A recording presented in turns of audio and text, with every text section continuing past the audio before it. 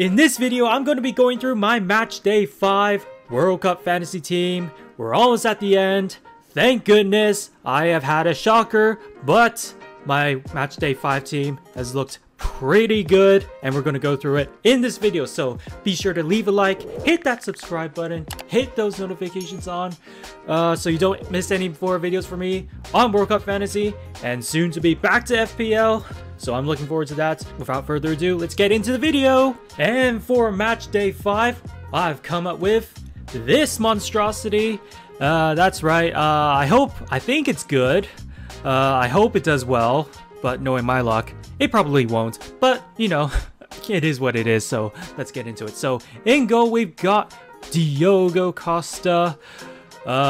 Portugal, not too bad, not too bad. I don't think they're going to win the World Cup, but, you know, they looked very decent against Switzerland, so I'm expecting great things from them. So we've got Costa in goal, you know, just because, you know, Morocco, they're not necessarily a high-scoring team, per se. They are good at keeping goals out, but, you know, high goal scoring, not so much. So, you know, I feel like Costa has more of a chance of getting a clean sheet than Noppert, for example, against Lionel Messi's Argentina. So that is why he is in net.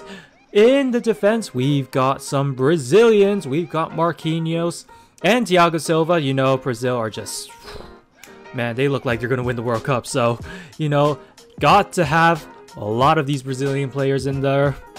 You know, how could you not with their performances? So, you know, for Marquinhos and Thiago Silva, you know, Croatia is more of the, out of the 8 teams, I'd say they're one of the weaker ones. So I feel like having Brazilian players would be a good shout to have in your teams. And obviously you can put 4 here. I think you can put 5. No, but for sure you can put 4 because I've got them here. So 4 Brazilians, I don't think you can go wrong. So yeah, that's that. We've got Denzel Dumfries against Argentina. What a performance against, what was it, the USA? Yep, the USA. What a performance. 2 assists and a goal. I was so mad they scored the US, you know, when Haji Wright's goal. That was the flukiest goal as well, and it cost us all clean sheets for Dumfries.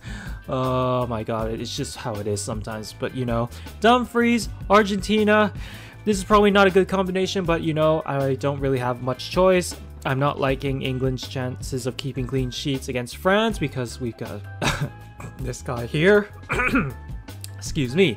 So, yeah, I could put Saka in for him, but I'm just not so sure. I'm just not sure right now. It could change, but for now, I've gone with Dumfries because, you know, he definitely plays, and, you know, he's one of the best Dutch players at the World Cup, so that's that. And finally, wrapping the defense, we've got Diogo Dalot. I did have Joao Cancelo in back there, but I swapped him for Dalot because Joao Cancelo did not play in the last game. So, and obviously Portugal performed supremely well against Switzerland, so I feel like Mr. Santos will stick to how they lined up and set up. So I expect Diogo Dalot to be starting that game against Morocco. So that's my thinking in the defense. Let's get into the midfield. Okay, the midfield. We've got a sweet midfield. We've got Lucas Paqueta. Did score in the last game against, what was it? Korea. Yep, that was it. Korea. Pretty good. That Brazilian team's performance was excellent. So I'm expecting, yeah, Brazil to have a better performance and their players to, yeah, continue performing because, man, they look so good. They definitely can win the World Cup. I would not be surprised one bit. Next, we got Bruno Fernandes. Yeah, the best midfielder in this World Cup fantasy game and in the performing in the World Cup. So always need to have in your squad per se. Obviously the choices are getting very limited as the other teams are getting knocked out, so I don't see why you don't have Bruno Fernandes in your squad. So yeah, that's that. Against Morocco as well, you know, gotta give credit to Morocco. Wonderful World Cup tournament, but, you know, I just feel like it's about to end in this game. So no disrespect though, no disrespect, and fair play to Morocco, but, you know, I just feel like Portugal, they got that little bit more, Spain are a bit, young, and Portugal, they got a bit more experience, so I think they'll do better there. So next we got Alexis McAllister against the Netherlands. And not so sure about him, to be honest. I know the only reason he's in there is because I know he starts for Mr. what was it, Scaloni, the manager. Yep, Scaloni. And yeah, he's just in there. Did score, has potential to, score some points, so that's why he's in the team. So that's the midfield. I'm a bit so-so on it, but what can you do? Every team in the final 8 is very tough, so yeah, you just gotta run with your gut and see who you think is going to perform. So these 3 are the ones I think they're going to perform, so we go with them. And for the front 3, I don't think you can go wrong with this. We got Kylian Mbappe. My goodness, this guy is probably the best player in the world right now.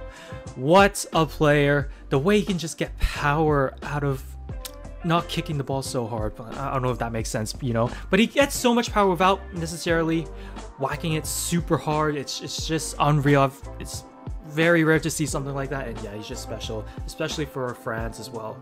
Playing off that left, cutting inside and scoring, and I expect him to continue that against England. I know Mr. North Door, the manager, is known to be a solid manager, but at defensively wise, but for this time I think France have just got too much, so that's that. We've got Richarlison. What a performance in the World Cup. Not necessarily doing it for Tottenham, but doing it for Brazil. Worthy of the number 9 jersey for Brazil, and yeah, he is likely to score, in my opinion, at least. And against Croatia, yeah, there's potential there. Yeah, no, Brazil are going to be very, very attacking, so I expect some nice things from him. And obviously, Messi, I mean, do I really need to say why? He is just, yeah, he is Messi. That's all you need to say. He's gonna, yeah, man. Last World Cup, he's got to go out with a bang, so I'm expecting great things from him. And that wraps up my team. On the subs, we got Noppert. I feel like Costa has got more of a chance of a clean sheet. Luke Shaw, not liking the chances against France, but and change. Obviously, lineups, you can sub on players prior to starts of game, so things could change, but this is what I'm going with for now. We got Klaassen against Argentina. I feel like the other 3 are better options, and Saka, could come on. Let's see how I'm feeling on game day. So that's my team. Let me know in the comments down below what you think of it and what changes you potentially would have made. And yeah, thank you so much for watching. Like I said, leave a like, hit that subscribe button with notifications, and yeah, follow me on socials as well. The links are down below, and I'll see you in the next video.